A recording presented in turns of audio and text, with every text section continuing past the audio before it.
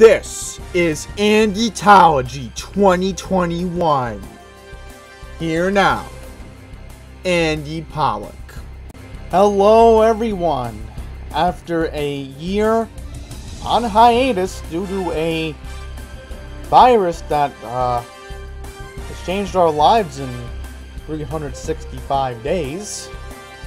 Well, now counting 367 to be specific. We are back with the Andytology video that I've done every year since 2017, if you want to go far back. But here we are. We have an actual bracket to look at. I can't believe a year ago we were in different circumstances. Here we are a year later. There's a lot of smile on a lot of people. Look, even if your team didn't make it in, there is a big sigh of relief for everyone that we were just grateful in the fall that we were allowed to have college hoops return, and here we are. Here we are. So we're going to get into Andytology 2021, our 4th edition of Andytology. So here we go. First things first, let's start off in the West region. I'm obviously going to go with Gonzaga here. Gonzaga is going to move on to the round of 32. 8-9 matchup between Missouri and Oklahoma.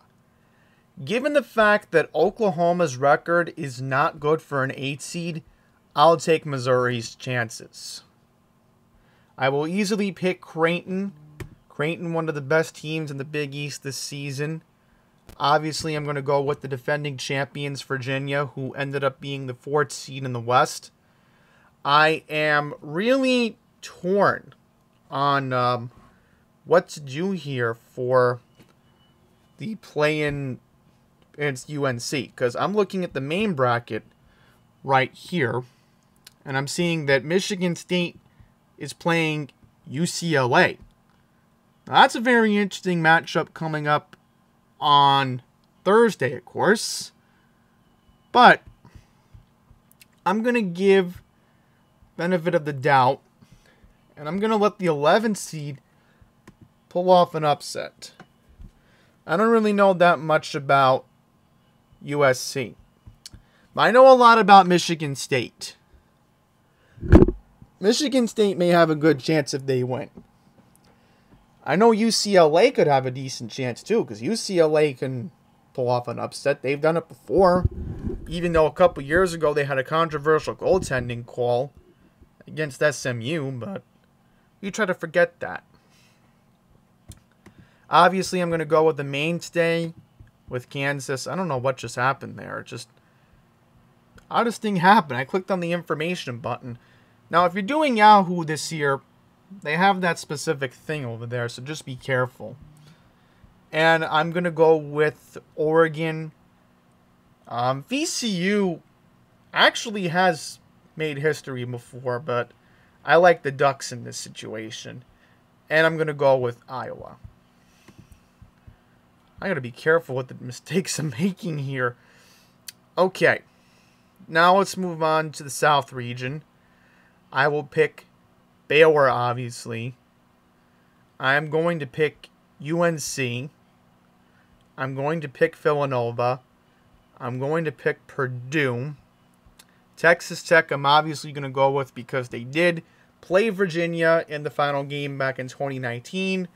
So I'd be very surprised if Utah State, a school which nobody's barely even heard of, defeat Texas Tech. That would break a lot of brackets right there. Arkansas has a good chance. I'm going to go with Florida. Florida can get hot at the right time, and then you have Ohio State. Okay, now we move on to the Sweet 16. So I am going to pick Gonzaga playing Virginia. I will easily go with Kansas playing Iowa right here. South region, I'm going to go with Baylor. And just because I think there's a good chance for Villanova to move on to the Sweet 16, I think they get there. Villanova a couple years ago did win the national championship, So anything can go for Villanova, of course. I will take Texas Tech because I think Texas Tech is still hungry and they're trying to have a retribution for what happened to them in 2019 against Virginia.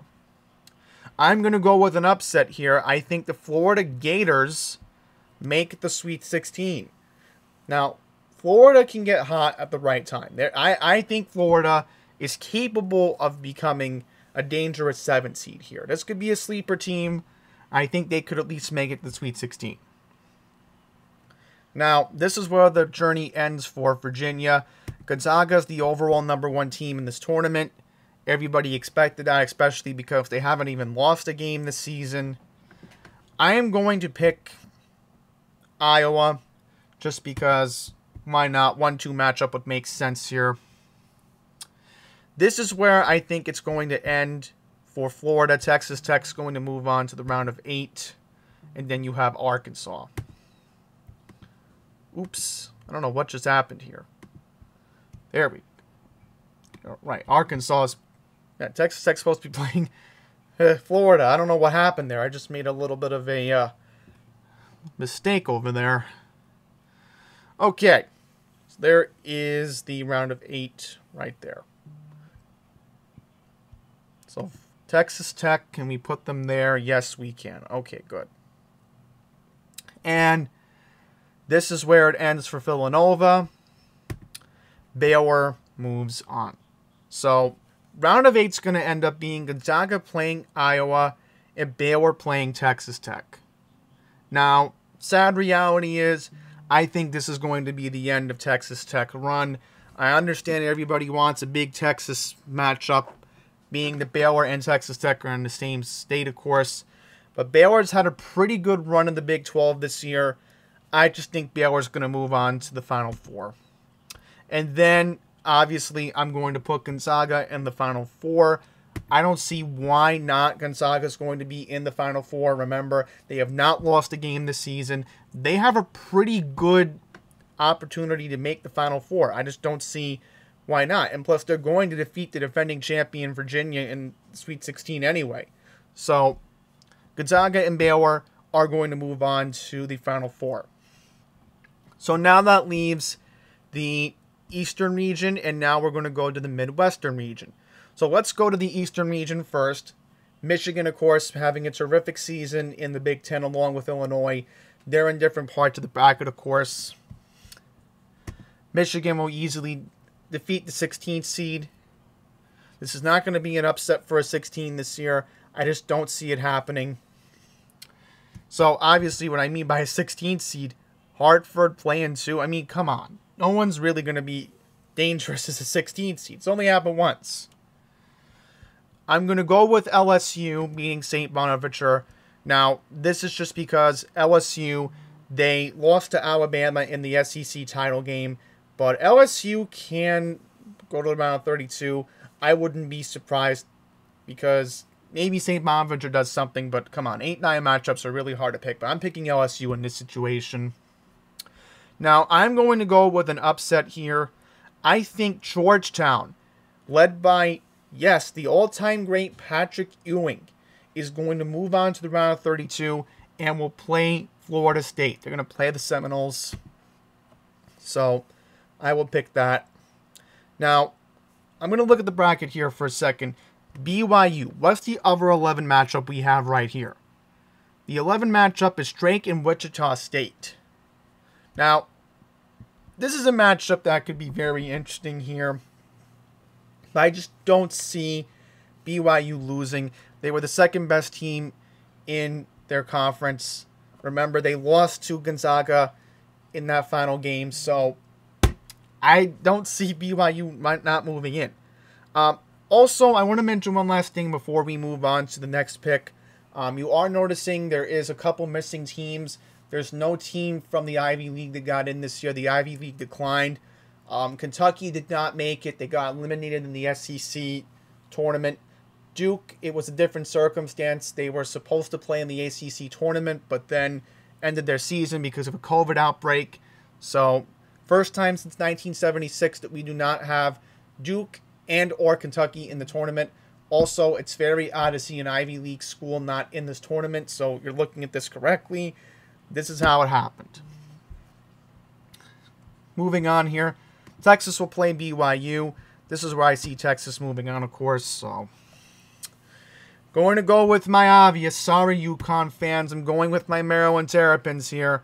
Look, UConn has won in the 7th seed before. They've won a national championship. But if Maryland can get hot at the right time, Maryland can be somebody who you might want to keep an eye on. But we'll see what happens there. Alabama moving on. Sadly, I just don't see Maryland going to the Sweet 16. Alabama's going to play Texas there. Now, I'm going to pick an upset here. I will go with Georgetown playing Michigan, but then this is where Michigan moves on. Then I'm going to pick Alabama playing Michigan, and this is where I think it's going to get interesting. I see Alabama, and call me crazy here, but I think Alabama is going to move on to play Gonzaga. I know this is something crazy here, but hey, this is what I pick, so I pick as I choose here. So now we go to the Midwest. Illinois having a terrific season. They're going to move on to the round of 32.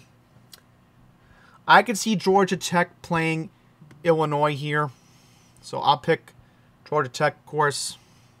Tennessee will beat Oregon State. Oklahoma State moves on too. So, interesting enough, you're going to have a Big 12 taking on an SEC team in the round of 32. I'm going to pick Jim Boeheim's Syracuse Orange to move on to play West Virginia. Then, I'm going to do something crazy here. I'm going to pick Rutgers to beat Clemson. And I'm going to have Houston moving on, of course. So, Houston moves on. West Virginia moves on. I'm going to pick Tennessee to move on to the Sweet 16. Let me make sure. Right. Moving on here. Then we're going to pick Houston. And then we are going to pick Illinois. So, Illinois moves on there. So, round of 8, I'm going to pick Illinois. So, your final 4 on April 3rd will be Gonzaga playing Alabama. Then you're going to have Baylor play Illinois. Now, I'm going to pick Gonzaga, and I'm going to pick Baylor. And I think for an underdog story, I think the Baylor Bulldogs are going to hand Gonzaga their first regular season loss. And for the heck of it, let's put a 69-68. Oops. I will put 67. So there you have it. I'm going to have Baylor as my national champion. Baylor is going to have a terrific run in this tournament. I could see it definitely happening. And for Baylor, this would be very historic because for the Baylor Bulldogs, well, are they the Baylor Bulldogs? No, the Baylor Bears.